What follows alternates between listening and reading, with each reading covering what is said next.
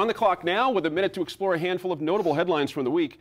First on the agenda, we mourn the passing of John Dendahl, a former state Republican Party chairman and a GOP gubernatorial candidate who ran against Bill Richardson in 2006. His legacy is important to New Mexico, certainly, but he was especially significant to us here at New Mexico in Focus. He was on the very first episode of The Line when it started out as a standalone program in 2005, and he remained as a regular panelist for almost a year until leaving us in 2006 to pursue the governor's seat. And Steve, that clip we were just showing, folks just saw a shot of you, as a matter of fact, the former Steve Terrell, now the current Steve Terrell, on the show at the same time. You covered John a bunch in your career. What are your thoughts? And you wrote a lovely piece, a bit about him.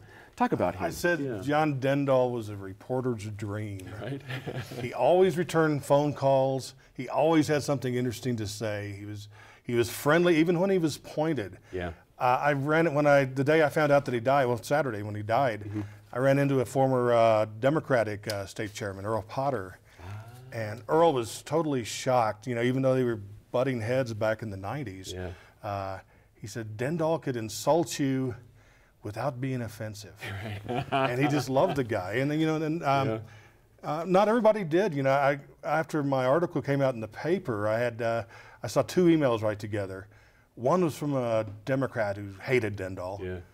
The other was from a Republican who hated Dendahl. And but I love the guy. Yeah, he was interesting. Yeah. Let me throw this over to you. I mean, as a political figure, he pulled no punches. There was no quarter. He could take one. He could throw one. He was a very interesting cat. Well, John was very close to me. He was one of my mentors. Helped me the first time I ran.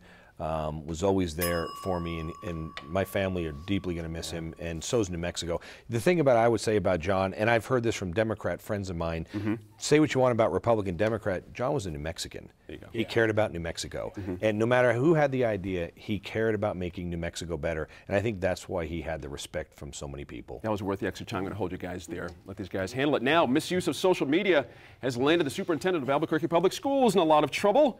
Winston Brooks, who was here last week to talk about this, served a 3-day unpaid suspension this week for tweeting moo moo oink oink in reference to Education Secretary designate Hannah Scandera. Now, his Twitter handle has been removed, and some are calling for him to be removed as well.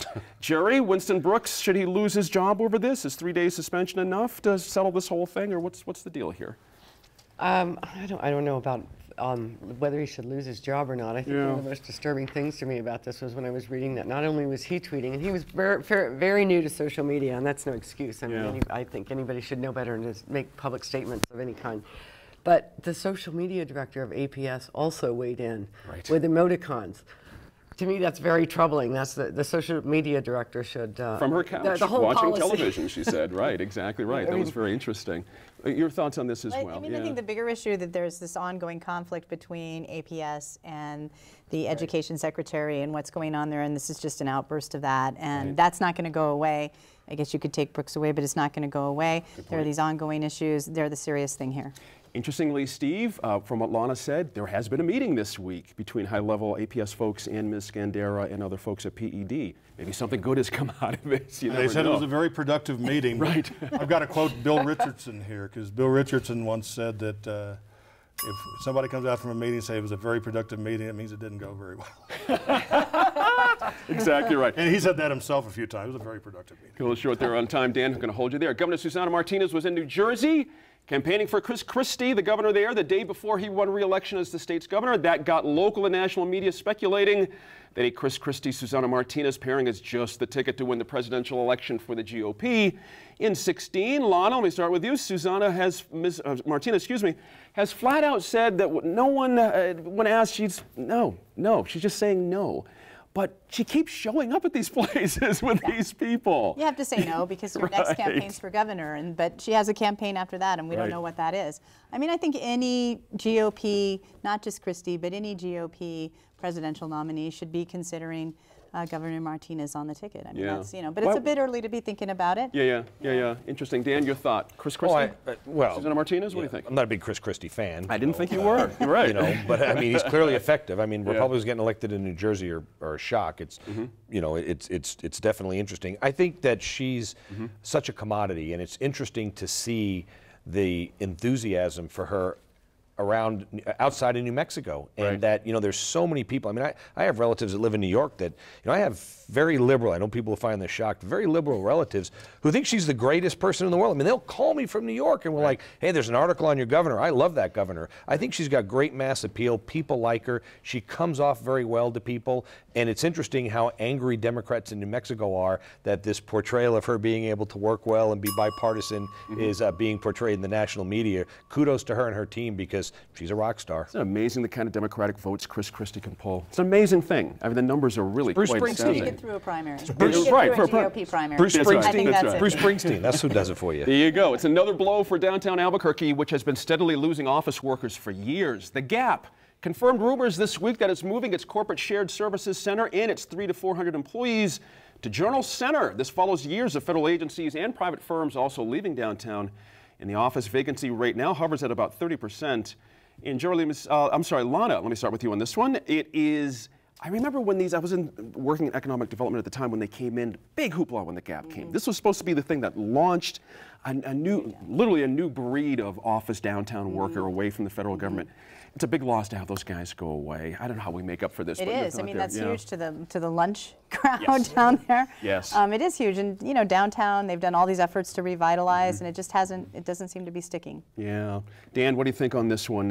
You know, parking, Journal Center, we all get that, but there's two things, I think. You know, thank God, first of all, Gap's not leaving New Mexico. That's a good point. I mean, that's they're moving. Fair enough. You know, the other thing I would tell you is that there's a company in New Mexico, Peterson Properties. Yes. And they're buying up a chunk of downtown property, and if you watch, they're really trying to revitalize it with a mixed use down there. They're trying to put, you know, they're taking a lot of these office buildings and turn them into condos and apartment type complexes with retail down below. So I think downtown is going through kind of a revitalization, starting with the former Albuquerque High School, turning that into those apartments down there. I think you're seeing people are moving out of commuting to downtown to go to work, but I think people are wanting to move downtown to live for the ability to go out and do things and the accessibility to live in the apartments. So I think it's going to be a trade-off. I think at the end of the day, the mayor's initiative with Peterson Properties, I think you're going to see a successful turnaround downtown. Interesting. New subject. There has been much talk over the years of commercializing more technology from the national laboratories, but results have been less than stellar, to put it softly. Now there is a renewed push to involve the University of New Mexico in this process and bring more of these innovations to the private sector with the idea of creating new companies and jobs. The new Collaborative Research and Development Council held its first meeting recently. It includes top officials from colleges around the state and representatives from the labs, of course, and other federal installations here. Stephen, UNM President Robert Frank says this partnership is a priority for him, but what I find very interesting is both he and Senator Udall and Heinrich are talking openly about getting UNM on the bid to bid parts of it, of Sandia when it comes up. Not to run the whole thing, but that's a significant change from years past, getting the university involved more with Sandia. Yeah, it sure is. Yeah. I hope it works. You know, like you pointed out, they've been talking about, you know, technology transfer for so many years. You're not kidding. And nothing seems to, you know, a few businesses get created here and there, but I hope this thing works. But that's the problem, I think. Yeah. The problem is that you've got the labs here with the people here that are being run by people that are 3, 4, 5 states away, partnering with the University of New Mexico, I think, where you can take that initial, that venture idea, that micro business, and grow it with New Mexicans here and keep that idea here versus it going out to California, where the ones that succeed, they're already out in California. Keeping them here, if they succeed, maybe they'll stay in New Mexico. I'll let that be the last word. That's a great point to end on. Thank you all for being here. Good to see you, Steve. Thanks. Best of luck getting back up to Santa Fe. Always like it when you come back down to see us. That's for sure. Good deal. As always, all of us here at New Mexico in Focus appreciate your time and your efforts to stay informed and engaged. Catch up with us anytime on social media by searching New Mexico in Focus. And you can find archived interviews and lots of good bonus material from our shows on our YouTube channel and at newmexicoinfocus.org. I'm Gene Grant. We'll see you next week in Focus.